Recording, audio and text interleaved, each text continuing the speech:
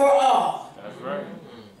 And so here he's telling these young people that even when you're speaking or doing things that don't seem popular with everyone else, I want you to still do your best. To be here, we all feel very welcomed on this great day to memorialize a great leader. Madison Police has a very proud history.